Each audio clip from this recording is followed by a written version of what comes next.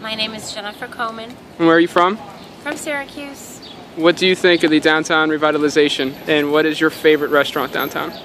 I have mixed feelings about the revitalization. I'm really excited about it on one hand.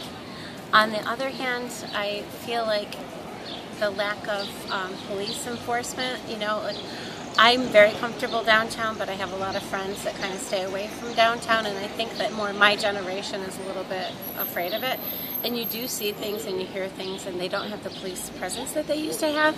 And I like being in New York City, I take some comfort in there being police officers walking around. Mm-hmm. I think it's a good idea. They don't have to be grumpy, they can be friendly, and but it's just a good idea, I think, to have more of a police presence.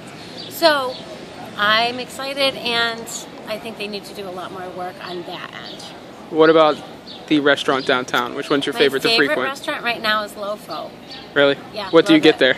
What do I get there? I always get their green juice, and I love to go there for breakfast. They're the best breakfast. It's very simple. It's just delicious. Great. Thank you so much.